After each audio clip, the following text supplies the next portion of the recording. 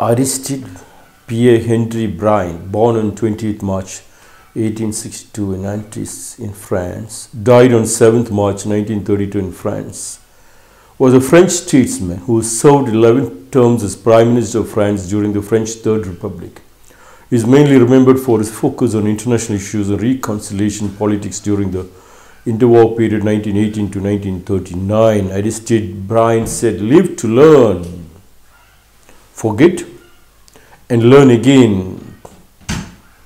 That's what we all do every day. We eat when we eat with full of taste, and then it's gone to the restroom. Keeping, the moment you keep, it is called constipation. Same on the money, same on what you study also. Live to learn. The moment you learn with full consciousness, with full of passion. That is very important when you go to learn. Before you go to learn, you have to turn your pages, your chapter before you enter the class. So when the teacher teaches anything, you understand and you can always ask a question back. This is for the school children I'm talking about. When you learn, you drop the L. And then you start earning. Earning means you start getting the fruits of what you learn and you put it on a daily basis in your daily life. Every subject to what you learn, you should not miss it, because your time, your energy, your focus, and the people surrounding you, you are thinking only your time, your energy is very important. But you see, the amount of people surrounding you, your father, mother, your cousins, father, mothers, friends, then the joint family, and then the school teachers. You are thinking you're alone. So many people are involved.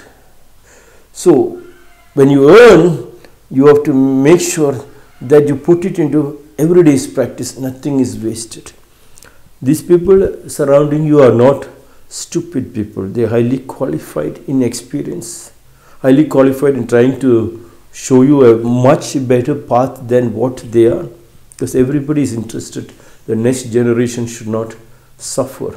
Live to learn, not dead bodies. Swami Rakumjee said people are walking like dead bodies. No. You have to be conscious. To be conscious, as I continuously keep saying, you must practice your Sanskrit early morning. And to practice your yoga, move to the land, understand the rainwater house, understand the sunlight, convert into solar. These are living. When you have lived with the nature, when you hug the nature, when you embrace the nature, then you have understood everything in the whole world. Just this one. You don't have to learn so many books. Just one thing will make you understand, because you will be conscious of everything which is coming across you. You can read them also. Read the people, read the nature, and you read everything. Live to learn and then forget it. Yes, what happens is people try to hold on. When you hold it, it runs away. We keep it open, it stays, goes the same. So what you learn, just empty it up. Because your brain is so powerful, every cell in the brain, they catches it. And if you're going to hold it, you feel a heavy headache. You feel it is too much. But the brain, we don't know how it works, but it just forgets. And when the time comes, it answers without thinking, it strikes without thinking. Have you seen that kind of a power the brain has got? So whatever you study, just forget it. And you can see a creative thought coming, and you can explain it in varieties of ways. And then learn again. The process should continue again. And when you learn again, you make sure that you are kaizen. Every day one improvement, either on your house, outside the road. You have to find out how best you can keep the drains clear before the rains come. On the summertime, how to make sure that the birds are fed with water kept everywhere. How to bring the heat down. How to drip irrigate the plants without they dying. All those is learn again. That's learn. Live to learn. You forget. And then learn again means once you learn again, you are double conscious. Nothing is wasted. The money which is given into your hand, you know how to hold it and deposit in the ways you want it for each department to run.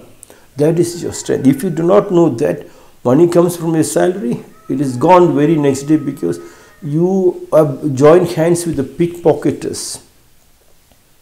They give you loan and they pickpocket from your whole body, from your mind, create stress in you, destroys you by taking more money. So don't take any loan, whatever little you have to make sure that is the beauty of saving. First save and then spend.